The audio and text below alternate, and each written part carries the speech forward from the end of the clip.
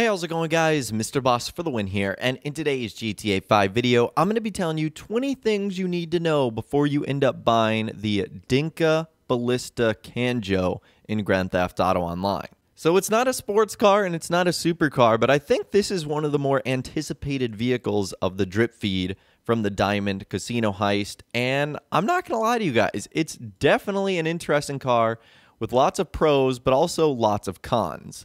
So you can actually find this two-seater compact vehicle available on the Southern San Andreas Super Auto site for a base price of $580,000 and then a trade price of $435,000. It's actually the cheapest of the new vehicles on Southern San Andreas Super Autos. In fact, it's the cheapest overall drip feed car. So how about that? This vehicle is the one that cost the least amount of money out of the entire Diamond Casino heist. So just keep that in mind as we're customizing and going over things today. That not only can you get it for cheaper because the trade price, but it's also the least expensive of the entire bunch. So anyways, let's take this into the Los Santos custom shop, and whoa, right off the bat, 26 options of customization. That is insane. So that's pretty awesome, and it gets even better because under like each category, there's like 15 to 20 that you can choose from. And that actually starts with the front and rear bumpers. For the front bumpers, you have 13 options to choose from, and trust me, they get a little bit crazy.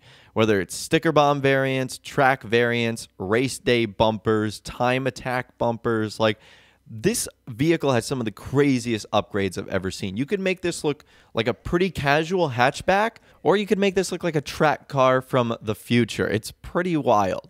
So those are your front bumpers right there. Your rear bumpers, you have 14 options as well. Again, they go from simplistic to wild to absolutely insane. So lots of customization right there. You can also, surprisingly, upgrade the doors, adding wind deflectors, carbon variants of those wind deflectors, and window nets. After that, you can obviously upgrade your exhaust options, and to no one's surprise, this vehicle has a handful, whether it's tuner exhaust, big bore, chrome, or even the crazy ones like blast pipes and Shakotan exhausts, where the exhaust pipes are literally taller than the entire car. So more crazy elements to this vehicle right there. After that, it is your fenders, where again, you can choose between some simple options or some pretty crazy options. Like if you wanted to go for the sticker bomb look, or if you just wanted some vents on the side, or if you wanted to go for the track look where it's sort of bolted on, or carbon fiber, you can do that as well. You can also have a lot of fun with the grille. You can do things like just simply debadging it. You could expose the intercooler. You could add twin fans and a water sprayer to it. Again, your choices here pretty much limitless. You can also upgrade the headlights too, which I found this to be kind of fun, and we'll test this out a little bit later. You can add yellow headlight glass, which I thought would be interesting to see if it changed the color of the headlights. You can also add headlight covers. You can add secondary headlight covers, intakes as well, which will actually remove the right headlight. So some cool upgrades that you can do right there. After the headlights, it's time to upgrade the hood. Again, you can do simple things like just adding a hood bra, or you could make it rusty or sticker bomb design. You could even lift it up if you want to. So you guys can see here, 16 options under hoods, 14 under rear bumpers, 12 under exhaust. Like there's 26 customization options, but under each category, it's not like you're limited to one or two choices. You can literally choose whatever you want. Now after that, it's time to get into the liveries of this vehicle. The first one is simple street decals. I like this one a lot if you're going for a simple design. Towards the back door sill, it has Kanjo, and then a bunch of sponsorships up front like Fukuru, Atomic, Dinka. Really cool, really simple. It's sort of just like a list going down vertically at the front door. Now the next one, shopping list, is I guess like sort of a parody of this one.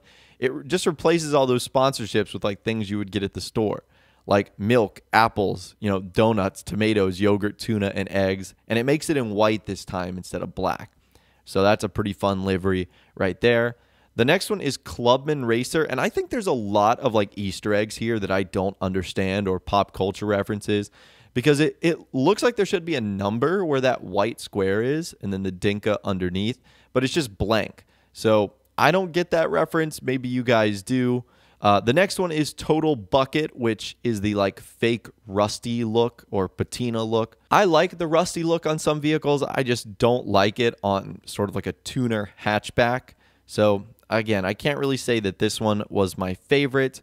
After that, it is Outlaw Racer. I really like this one. Again, you guys are going to have to explain to me like the peace sign that's going on in a lot of these different liveries on that white rectangle. But regardless, it's sort of like this like two-tone or three-tone with the Japanese writing on the bottom of the door sill. Some other sponsorships on there as well, like Atomic. It's pretty cool. That one is Outlaw Racer. Highway Hunter is sort of another variant of that. Again, it has that peace sign in the rectangle. This time, instead of it making it black, it makes it white in sort of the three-tone design. So again, really cool stuff right there. Some extra sponsorships like Aero, Fukuru, Fix Up. And there's a couple of little other Easter eggs that they put on there, like little hidden messages written underneath the spoiler. You'll see that on a couple of the other ones as well. Midnight Champion is up next, continuing that sort of three-tone design. This one is with a like dark blue or purple. I like this one a lot. I really wouldn't know what color to pair with it, but there are still a lot of choices that you could go for here. And like I mentioned, this one has like that secret writing under the spoiler. It says like Los Santos Lawbreaker. So each one of the liveries usually has like a pretty cool Easter egg like that. The next one's pretty great as well. It's Atomic Motorsports. I really like this one. It's kind of like paint splatter bright blue on the front that sort of blends to your primary color. The Atomic Blue is really great. It's kind of like a bright racing fluorescent blue. And I really like the sponsorships on the rest of the car too. They're pretty clean. They're both even on both sides. So I'm a huge fan of this one. Globe Racing is the next one. I also really like this one a lot. It's not as clean as the Atomic Motorsport one, but I really do like the color here with that bright red and the globe oil on the front. There's also a lot of other things. There's some more like Japanese text, some Dinka and Blista logos on there as well. So that is Globe Oil Racing. The next one is Dinka Race Team, which I really like this one too. Again, it's sort of that like paint splatter vibe on the side with the Dinka logo. It's hard to go wrong with this one. It's, you know, just a classic rally race team livery. So I'm a big fan of that one. Retro Fukuru is also a really great one. It's sort of like the Dinka Race Team, but more of like a retro styling with the black, sort of the yellowish tan and the red. And there's sort of like thin other red lines on top as well. This is just a really good one. I'm sure this is a reference to like a real-life racing team livery.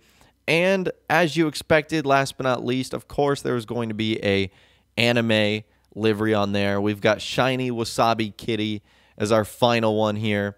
And obviously, you guys know by now on the Shiny Wasabi Kitty liveries, there's going to be the bright green and Wasabi Kitty herself. It's an interesting look. That's for sure. Now, once we've picked out our livery, it's time to adjust our primary and secondary colors. The primary color on this vehicle is going to have an impact on everything except the mirrors. So the mirrors are changed by the secondary color, and the secondary color also has an impact on the stitching inside of the car. So what you see on like the steering wheel and the seats, you can add a little pop of color there if you want. After that, it's time to add a roll cage, and there's a couple of different options. There's half cages, full cages, padded, non-padded. I really wasn't going for the roll cage look, so I decided to forego one on my vehicle. After the roll cage, it's time to upgrade the roof. The roof has a lot of fun options like roof box, track, and even off to the track where they put stacks of extra tires on the top. I found that to be a pretty cool look, so those are your roof options.